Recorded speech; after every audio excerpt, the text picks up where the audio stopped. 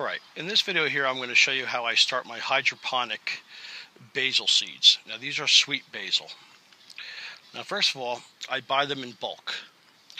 If you go ahead and buy them in a store in those little packets, usually they're around 600 milligrams.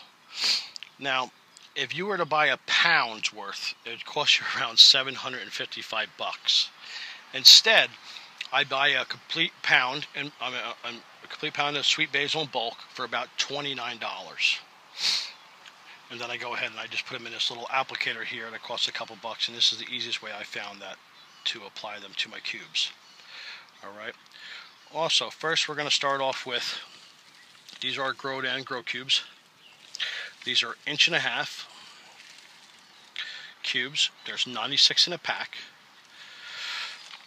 Now if you notice here, I have it already in my tray. I've already poured a gallon of my harvested rainwater in the tray. You're supposed to have the water set at 5.5, that's your pH level, and it happens that my rainwater is exactly 5.5. Now, if you notice here, after pouring 1 gallon in the tray, then applying my pad, my cubes, you'll see a little bit of the discoloration here.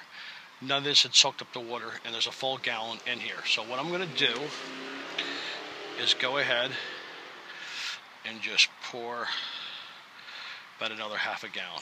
I like to totally saturate these so I don't have to go back and water them later until it's time for me to take them out and transplant them.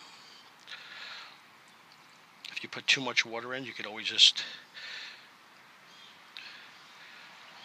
tilt the tray sideways and drain it out.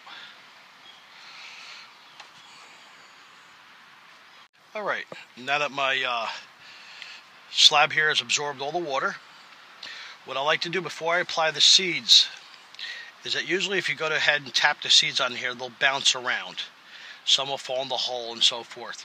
What I like to do is, this is a little, I guess, inhaler or something for asthma that I found that was old in my father's cabinet. What I like to do is, right above the seed hole, is just go ahead and press these in. And if you look, I got a nice little round mark here.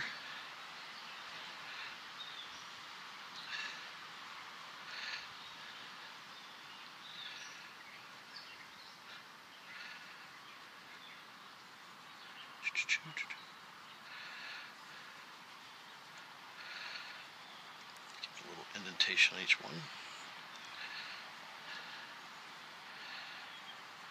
Just go ahead and spin it. This thing's nice because it's got these little ridges around the side that actually allow it to dig in a little bit.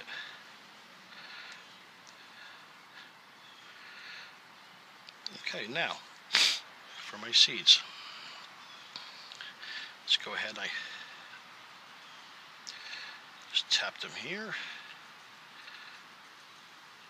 Whoops. See, that's why we did these round indentations here. It allows it to trap the seeds within that cube without dancing around.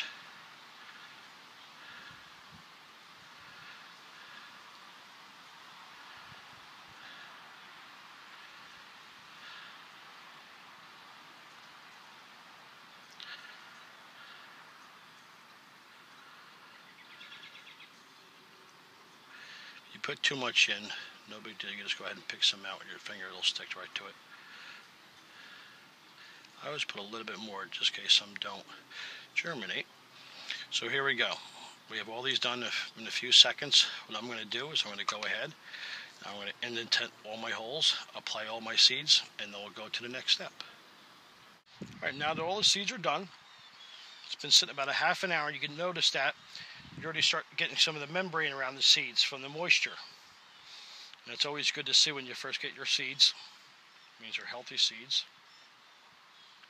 Put a little stake in there, sweet basil, 22nd of June. And then what we're going to do, before we go ahead and put our humidity dome on, we're going to go ahead and just spray the seeds down real lightly with water. And then we're going to go ahead and put the humidity dome on it.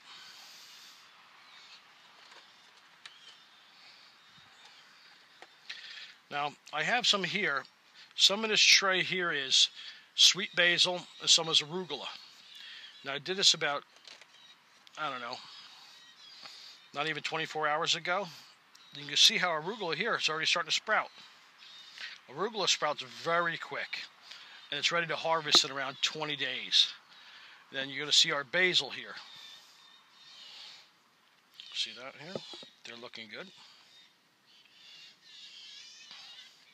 Now I usually put these shallow humidity domes on and don't necessarily put any light on it. I keep them inside the house because it's a little bit too warm out here right now in New Jersey. You don't want the temperature to fluctuate too much. And then you notice over here, this basil was done on the 16th.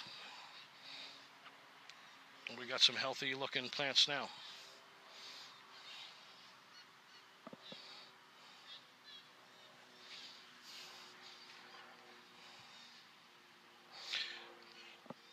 Now what I do is I have the tall humidity dome on. And the reason for this is I don't spend a lot of money on expensive CFL lights or so forth. What I do is I go to Home Depot and I go ahead and I get this cheap little construction light.